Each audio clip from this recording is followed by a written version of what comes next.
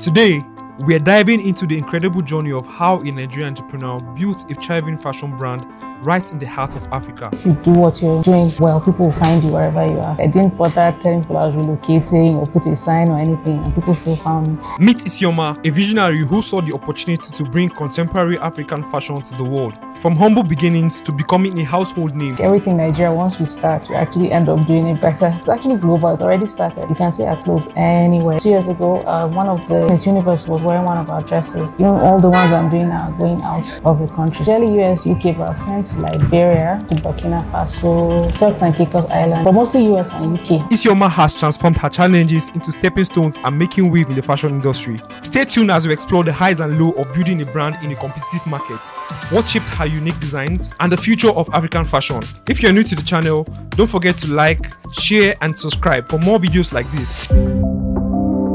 Hey, what's up guys, it's Simon Arome Films here again, and today we are here at Issymya. Issymya is a fashion brand in Nigeria, and we're here for her to tell us our story on how she's been able to build a successful business in Nigeria. I'm Isioma Chime, the owner of Issymya. Could you tell us how you started and what inspired you to start a fashion business in Nigeria? First of all, I started it as a hobby because I actually studied biochemistry. So I just used to do it for fun. Then I discovered I was really good at it. So I just started, and then from there it just grew. Like, people liked what I made for myself, and then I just started doing it. So I trained myself in everything I wanted to do, and that's how I started. Just bit by bit, increasing my knowledge. Was it self-taught? Yeah, I was self-taught. Oh wow. How was the journey like for you? Yeah, you know, when you're self-taught, it actually kind of takes twice as long, but it's more interesting because now you're actually not confined to what you're taught. It's easier for you to create. So thank you, Google. Yes, I read a lot of books. I like reading, so I was able to start with that. And then I keep trying to upgrade my knowledge. I follow some certain people, you know, I study clothes, like I get some clothes and dismantle them and study how they're made. Yes, that's how I started. What were the biggest challenges you faced starting up a fashion brand here? Okay, for Jos, apart from the usual Nigerian problems, lights, just sourcing fabrics and other accessories is really hard to do. That's why a lot of sewing here is not up to the same standard. There's not like the designers can't do it, but with sourcing your materials, you have to get it from Abuja or Lagos, and then you don't always get what you order. So those are one of the biggest challenges, and you know, funding as usual, but that one you can actually go around funding, but power, you know, power is a little better now though, so I give them that, and all the other Nigerian issues. But for me, that's sourcing fabric and other accessories for me here.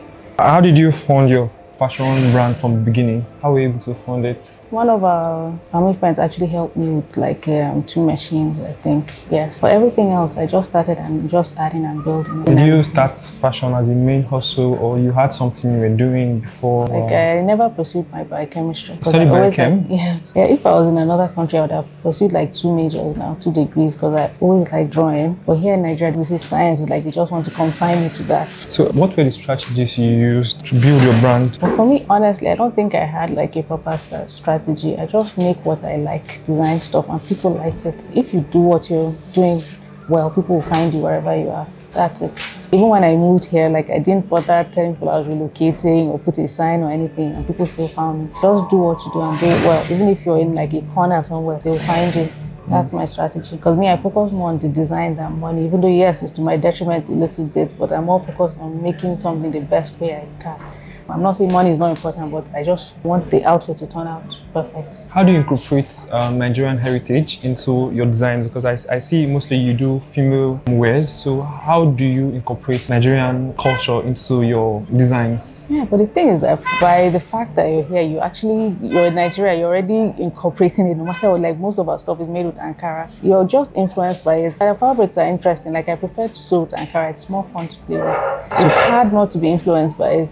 It's everywhere, especially now. Could you share a major milestone or a major turning point in your fashion business? I made a dress for someone, was it last year or the year before last? And because of that, I got a lot of foreign clients. So from then now, I'm making, like, even all the ones I'm doing now are going out of the country. It's usually US, UK, but I've sent to Liberia. Like, the ones I'm making now are going to Burkina Faso, Turks and Caicos Island. I did earlier this year. That's amazing. Miss World was wearing one of our dresses, the Nigerian designer. So our dresses are everywhere now.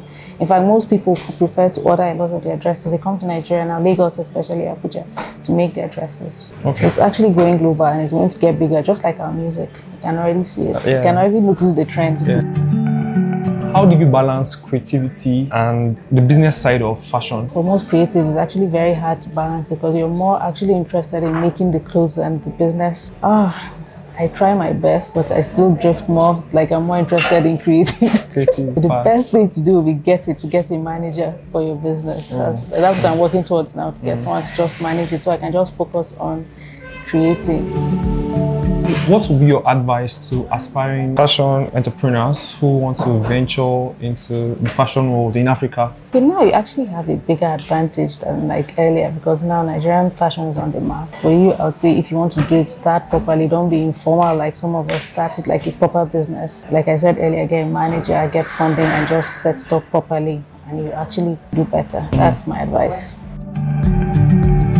What's your future plan and the goal you have for fashion? One, I'd actually like to have a line you can just walk in and pick any of my dresses. And then two, I'd like to have like a resource center where people that are starting out, maybe you don't have machines, you can come and use my machines. Just use it and set up yourself before you branch out and start your own business. That's what I want to do. That's a good one. Yeah. So for you watching, I hope you've learned a lot from this video. In a short time, she gave so much that could be in a book. Yeah, so I hope you enjoyed this video. And if you did, do well to like. I'll also drop details to her fashion company down below the video and also her Instagram. You can check it out. You can order for weddings. I do wedding dresses, dinner gowns. Yes. All right then. So if you enjoyed this video, as I said, like, subscribe and share. Tell them to like.